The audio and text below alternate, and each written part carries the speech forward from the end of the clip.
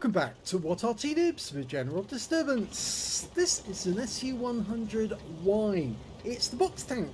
It's a Tier 6 Soviet premium tank destroyer located on the southwest spawn of province. It's under the command of heavy999. Game on.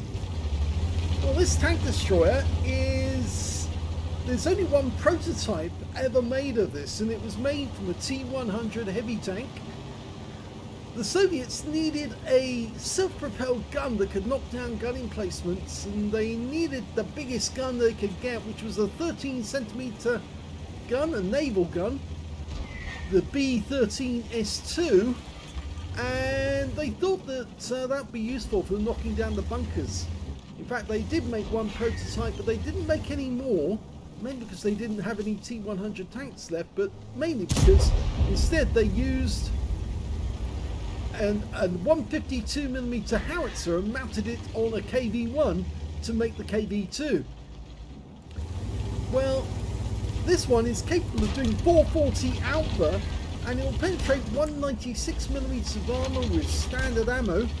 And you can see with the premium rounds, it actually goes down to 171mm, but it goes up in terms of alpha to 510. It's one of the most unusual vehicles in the game, because you can actually increase your alpha by using the premium rounds, but lower your penetration.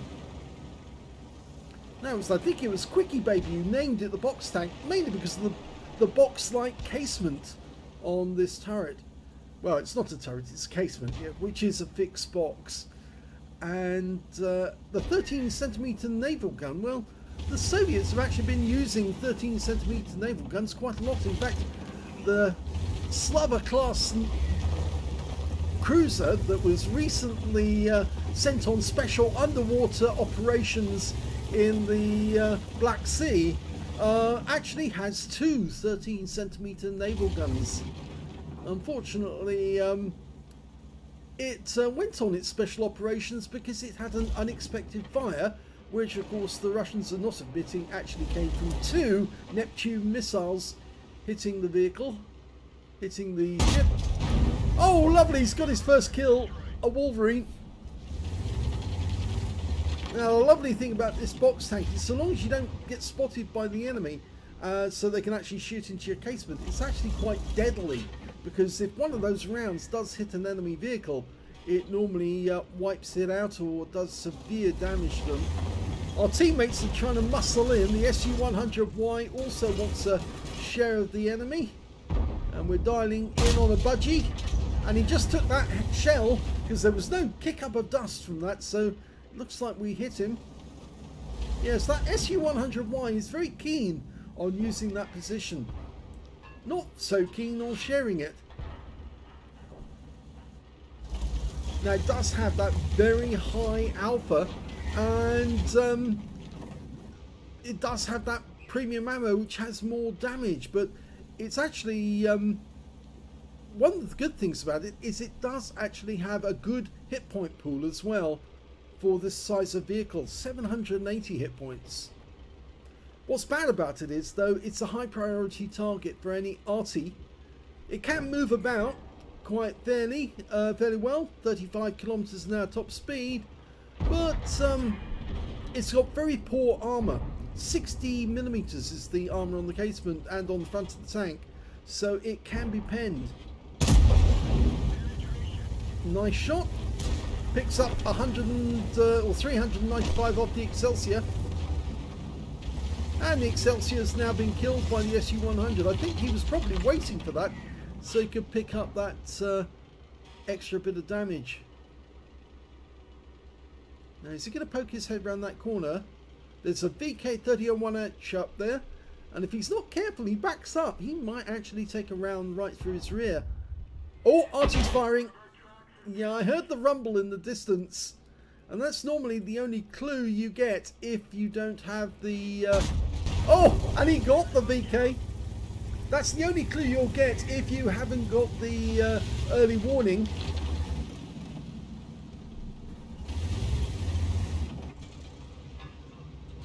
Okay, he's reloaded, ready to go. I don't think he's going to get sight of that AMX 12 ton, but The SU-100, he might spot that. He's holding on for this. Oh, no, he won't get the Stug now because the Stug has been taken out by the M10 RBFM, who relocated over to the other side of the battlefield. Oh, that was a blind kill! He guessed that the budgie was there. And the same budgie he hit earlier in the game, and this time round he hit him and took him out. But he might want to back up away from this corner because the M41 knows he's here. And you can see Arty rounds arcing through the sky in this direction. He's going to have another go. Well, you never know. Somebody might be there. What we can see is there is an enemy ARL-44 there. And you can easily pen that guy. And he does. 390 is the low roll. He'll give it another go if he has to.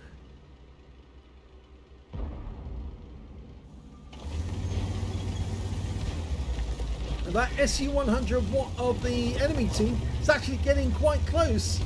So I think he's going to deal with it directly. Hello, Mr. SU-100. Goodbye. Amarak! Yep, that was pretty final. 13 centimeter shell is so big, it's going to do a lot of damage. Okay, is that ARL in sight again? He must have popped out just for a brief moment because it looked like his icon moved. And I guess he's still there. But now he's gone. Taken out in the end by the SU-100. Now he moved further up. He's heading north. Is he going to try another blind shot? Yes, he does. But again, he doesn't get anything. So 4 kills so far. 1 totally blind kill on that boogie.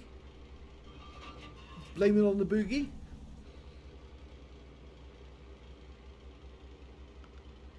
I know we could call it the budgie, but it's actually nice to blame it on the boogie.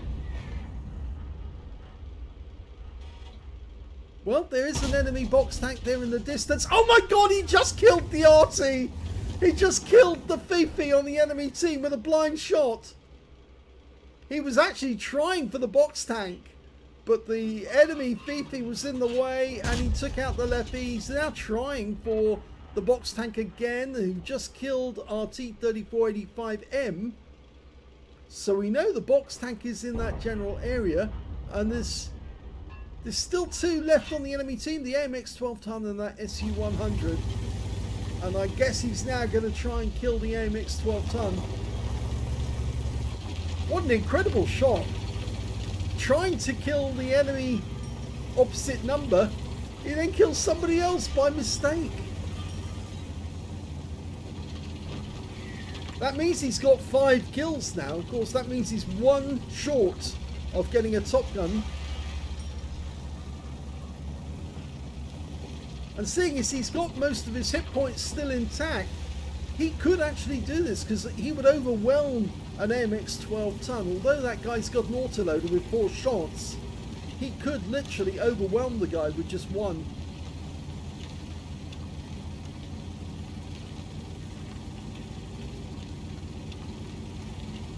Now, is he still in residence? I suspect he is. He was probably waiting for the opportunity to go all the way down to the south and kill the Arty. Here he is. And hello. 1 shot's all it took. Yes, he must have been badly damaged. He managed to get 1 shot, 175mm round into Heavy. But now Heavy is in a position. He's got his Top Gun. He can now get the 7th kill, which will be the enemy box tank. And the Type 64 might be able to find him for us. He does. So there he is. He's actually there around the corner. Oh, and the box tank just finished him off. But look at this. Oh, that went straight past the enemy box tank. Now, is he going to try and do the same to us? No, he's turned into the Abbey. Okay, he's going to take the quick route down, which is down the slip road here. Or down the side of the cliff. It's nice and convenient, that. Now, he won't go into the cap. at least he shouldn't, because of course that would warn the enemy where you were. It might actually encourage the enemy though to come out to play. And that's what he's going to do. He's going to encourage the enemy box tank to try and shoot him. And of course that will give away the enemy box tank's position, and then he can finish him off.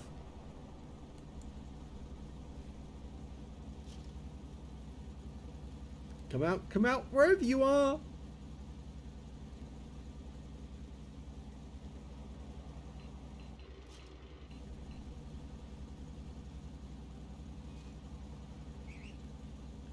This is really the good bit in most games where there's only one enemy left and you're just goading them to come out. Come and have a go if you think you're hard enough.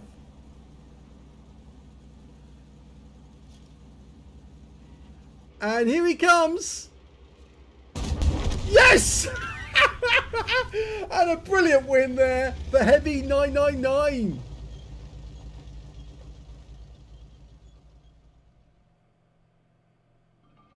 Here's the end of battle stats, and that was an ace tanker game for heavy999 in the box tank. He managed to get a demolition expert because he blew at least one tank up. That was the SU-100. Yes, he took a hit to his ammo rack and went bang. He got a fire for effect for doing more damage than the hit points to his own vehicle. He got a bruiser medal for getting at least 5 critical hits. In fact, he got 9. And he got the high caliber for dealing the most damage in the game. And the top gun for getting at least 6 kills. He ended up with 7. One short of a Radley's, but unfortunately he couldn't get the Radley's simply because there wasn't enough tanks left. But his win rate from that one was 7,974, which is Super Unicum standard and a bit more. Let's have a look at team score. Highest damage was 2,821 hit points. The second highest damage was the AMX 12 ton that he actually shot at the end. That guy was fairly badly wounded at the end. It only took a small amount of damage to actually kill him. But he had 2,258 hit points. So he was probably sitting up there taking pot shots at everyone he could.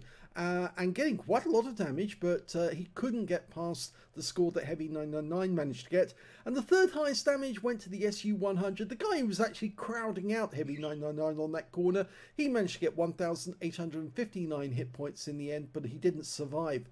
When it came to kills, it was heavy999 with 7 kills. 4 kills went to that SU-100. 3 kills went to the enemy box tank, who had, yes, he was the last enemy to die. And when it came to base XP, yes, it's heavy again with 1,350, which means he's got the top in all 3 columns.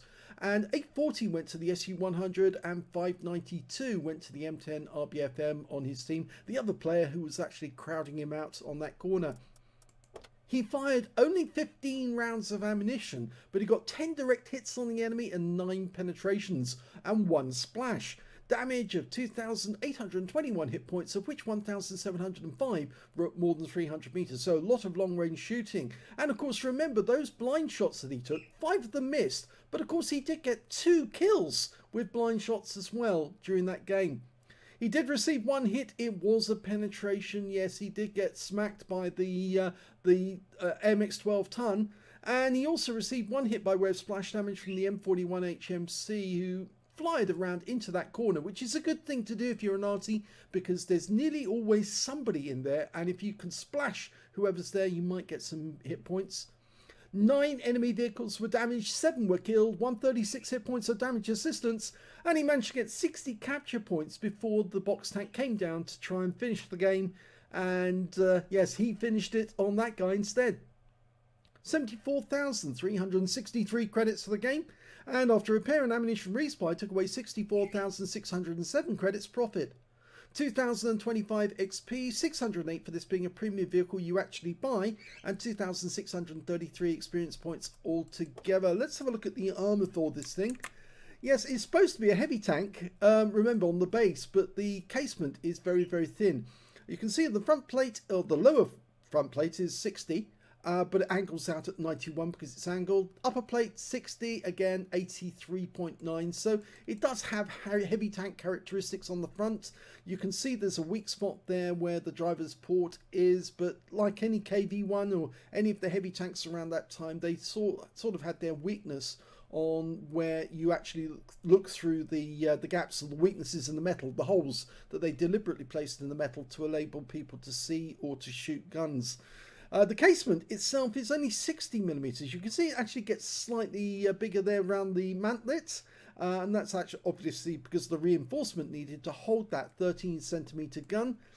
The casement's the same all the way around, 60mm everywhere, right at the back as well. The only cover that's not is the engine deck cover, and that's 20mm, but it's actually angled well enough that you can actually see it to shoot it, and so you can get behind one of these and put holes in them, but just generally anywhere you fire on the casement it's going to go through. Let's have a look at the modules. The modules, well, yes, they're fairly easy ones to hit. There's the driver sitting up front. He's got the radio next to him. We've got two big ammo racks in the casement, either side. Very easy to aim at. We've got two gunners because it's a very big gun. And again, it effectively relies like an Arty on elevation azimuth. And the tank command is on the left-hand side behind one of the gunners. Now, there is a loader. Two of them. Sitting at the back, but they're in between the ammo racks. So basically, you just aim for the sides of the vehicle and shoot through there. There's the engine and transmission at the rear. The fuel tanks are down low in the actual vehicle itself. So if you want to set fire to the thing, you actually have to aim for the center of the vehicle. If you were auto-aimed on, you probably hit that. But the ammo racks are much easier to hit. So aim for those and you should get a nice big bang. I hope you enjoyed that replay. If you did, please give this video a like, do subscribe to our channel, leave a little comment down below because it feeds the algorithm and he does get hungry around about this time of day, and thank you for watching.